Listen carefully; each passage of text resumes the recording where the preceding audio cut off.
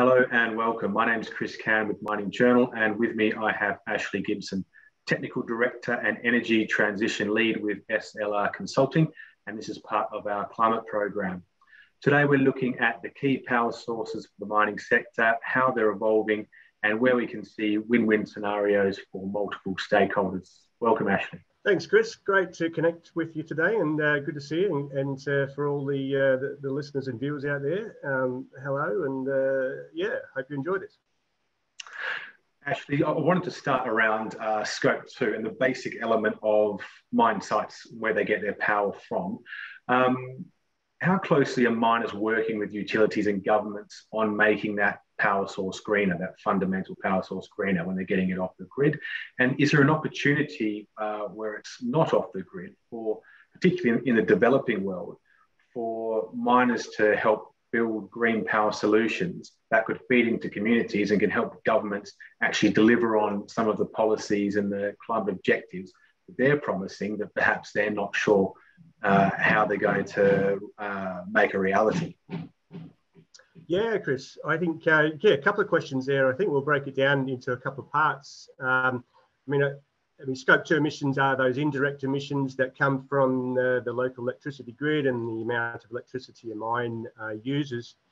I think the influence and the working relationship that miners have with utilities and governments really depends on a number of factors. I mean, it depends on the structure of the local power market and the size of the mining operation, what their energy needs are in relation to that local electricity grid, and also the size of the mine in relation to the local economy. Obviously, the ones with a bigger size related to local economy will have more influence, and they can offer up sort of more options, I think, for the local community as well when they're larger. When we talk about developing country mining operations, there's a lot of options out there. I think in deregulated markets, we see a lot of virtual power purchase agreements starting to happen. It's become quite popular in the last couple of years. I mean, virtual power purchase agreement is where a mining company is helping do a deal with a renewable energy company who may be developing a wind or solar project that may be 100 more kilometres away. It's connected down the wires to the mine, and there's a set price and a set period of time in which that VPPA will run for, and obviously that's green electricity for the mine. And then sometimes there's going to be opportunities to generate renewable power on the site itself. It really depends on the size of the lease, what available land area, what's the solar, wind energy potential. Are there any hydroelectric opportunities? That sort of thing. So I think there's lots of options out there. I think it's up to each mine to look at closely working with stakeholders, including utilities, including governments, including the local community, to weigh up all of those options in totality in a big systems view, and consider what the options from there, and then distill it down to what works best as a pathway to net zero for a mine. From your experience, are you seeing a lot of collaboration, or are you seeing a change or a gear shift in companies collaborating with the utilities and with the governments to try and work together on what these solutions look like? Yeah, I think in some locations, yes. In other locations where the mining company might have limited influence, then I see mining companies taking things into their own hands a little bit and looking internally and saying, okay, if we source power from outside, this is the sort of emissions intensity that we're going to have to bear. What are the options on our own mine site to develop renewable energy resources and generate our own power? And can that be done economically within the mining operation? And then what partners can we bring to the table in the private sector to help with that? I think seeing a bit of both. I think it really depends on what the jurisdiction, how it's set up for working together in different ways. So, I mean, without singling out necessarily individual countries or jurisdictions, are there parts of the world that seem to be doing this well, or where there are certain fundamental requirements that you need to have if you're going to start building these types of projects that we're talking about, or ways that you're collaborating with government and utilities and parts of the world where it's a bit more difficult? Yeah, for sure. So let's consider, say, Chile, for example. Chilean government has really gone quite aggressive in terms of putting out renewable energy options and trying to build out more, wind and solar capacity on the grid. I mean, it makes a lot of sense in somewhere like Chile, where you have huge wind and solar energy potential. And one of the big consumers of electricity in Chile is the mining sector. I mean, on a GDP basis, mining sector is one of the bigger percentages of the total economy compared to other countries.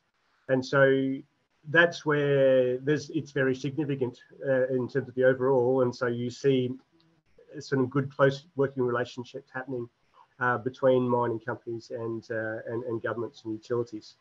So I think Chile's definitely a good example of that. Okay, and we're talking obviously mainly here when we're talking about renewables, it's kind of solar farms and wind farms and hydroelectric, that kind of thing. You've done a fair bit of work around green hydrogen, and I'm going to quote you back to yourself, Ashley, here, if you don't mind. You've described it as the single most promising development towards filling the void in the hard to decarbonise areas of our mining operations. Why does it have more potential than wind or solar or more established renewables at the moment? And how far away do you think we are from it becoming a commercial reality, given that we have had a few false dawns with hydrogen going back several decades? So firstly, I don't think green hydrogen is that silver bullet, one solution to all of our clean energy problems to get us to net zero. It's going to be part of the mix. And we should think about green hydrogen as being complementary to wind and solar energy. I mean, green hydrogen, by definition, we need to create the hydrogen from renewable energy resources. So we need to think about it as a big system. And I think green hydrogen, because I think I see it being quite attractive because it can be quite versatile. It can be used for generation of electricity back again through fuel cell use in, say, mobile equipment for electric drives. But it can be also used directly for combustion in engines, so for generators, and also for heat. So combustion systems that require heat, you're burning the hydrogen similar to what you might be burning natural gas. Yes, the combustors are a little bit different, but lots of vendors coming out in the market now with solutions for those things to make that a reality. So I think it's also that hydrogen can be a bit of a battery, a bit of an energy storage device on a complete system, where if you're generating wind and solar, that's an intermittent form of energy. If you convert that intermittency into something that's can be used over a set period of time more evenly, hydrogen can be that intermittent energy storage form that you can use then to level out your sort of supply and demand on your energy within an operation. I think, yeah, I mean, for sure there are challenges with developing any new technology. I mean, hydrogen, it's got a lower natural energy density, I should say. Lower energy density, say, compared to, say, natural gas. I mean, it's only got 1/3 of the energy density. So in terms of transporting it and storing it, yeah, there's challenges there. That's where I think we also need to look at other energy forms that contain hydrogen, like ammonia. I mean, ammonia being a molecule of nitrogen and hydrogen, where it's easier to store, easier to transport. And so I think when we think about hydrogen, we also need to think about ammonia. But going back to hydrogen, I mean, electrolysis is the way to produce hydrogen from renewables at the moment. And we see that supply chain really starting to grow in earnest. But in terms of producing hydrogen via electrolysis, we've got to think about that we need 9 parts water to 1 part hydrogen. Where's a mine site going to get its water from? In some locations, water is a very precious resource. So that's a very important sort of potential constraint to think about, water management for a mining operation if hydrogen is going to be considered. And I think each mining operation can look at it. It might work for some, and it might not work for others. So, as I say, not one silver bullet, but because of its versatility, I think that's why it's most promising. Okay, so I mean, just to make sure I'm clear on it, I mean, essentially, we're looking at it as an extra tool or an extra arrow in the quiver when we're generating our power from renewables and other sources that we have. Hydrogen provides that versatility to convert the energy into a range of different options, or to facilitate a range of different options around a mine site, and then obviously feeding into a mine site as scope 2 emissions as well. Or sorry, to manage scope 2 emissions as well. Yeah, for sure. I mean, in terms of relying on scope 2 emissions, where you might be bringing in, you're going to have lesser reliance on diesel coming in. It's part of your scope 2 emissions. Your grid electricity, that might still be relying on a lot of coal-fired power, for example. If you have the resources available on site to put in wind and solar, and then also generate green hydrogen in a distributed energy configuration, then yeah, it can drastically reduce your scope 2 emissions. And we're talking about a lot of great things, but we're also talking about quite significant investments for a lot of companies. You touched on the scale of miners previously. A lot of that is around the life of a mine, and clearly it's a great start to get a handle and start to mitigate and bring down emissions at large, long-running mines, but there are a lot of small mines with short mine lives that also need to be making progress. How do you see that development of this technology and these processes and understanding, and the responsibility of bringing that technology forward and making it a reality? Does it need to be proven and established at large mines where there are long mine lives, the return on investment makes sense, usually with large companies, and then scale back and apply to smaller mines?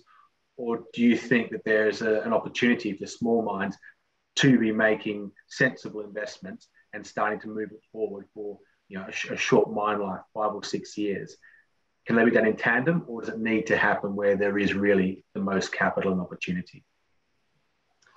Yeah, another good question there, Chris. I agree with you that the longer life mines, the ones that are more profitable, are going to have more options that they can consider in terms of self-developing the technologies and more investment into research and development.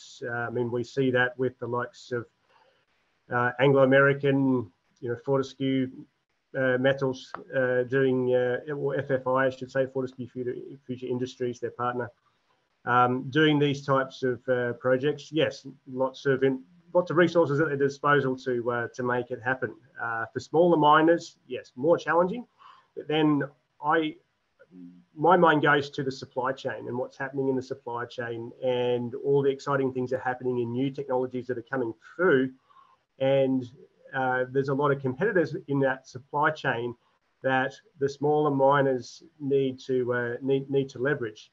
I mean, let's think about a lot of the smaller mining operations. The reason why they get off the ground is a lot of the assets are leased over time, and I think that sort of leasing agreement will lend itself to other types of technologies, like the electrolysis units. We see a lot of those being modularized now into megawatt scale, containers, as well as the water purification that's needed for that. I think I think miners need to look at their supply chain, who are really coming out with new options and new technology developments. They are investing heavily. They see the writing on the wall that they're responding to the challenge. And I think it's up to every miner to look at their supply chain and look at what's out there. And if they need to change around some suppliers, then that's the way to do it and come to agreements. I think the other thing that's really interesting now is from the perspective of a full circular economy, the companies out there that are using mines sort of metal products are the renewable energy sort of companies who are producing all this equipment. So I think the best miners are the ones that are bringing together that circular economy perspective and bringing those renewable energy product companies to the table and developing these projects where there's a bit of a partnership and a risk sharing of the development of the new technologies to get us to net zero. So there's a lot of activity in the market right now, and I think we're seeing some really good developments, lowering of costs for some of these. I think similar to what we've seen in say wind and solar, where the capital cost of wind and solar energy has come down around 85% the last 10 years. I think we'll see the same happen in electrolysis systems or ways of producing green hydrogen in the next 5 years. There's going to be a scale up of manufacturing that's going to increase efficiency, and then with more competition coming to the market, costs are going to come down in that area. I think there's enough momentum in the market now, with enough companies all participating, that we've got, we're off to the races, and we're going to see some big changes. Ashley Gibson, thanks very much for your time. Cheers, Chris.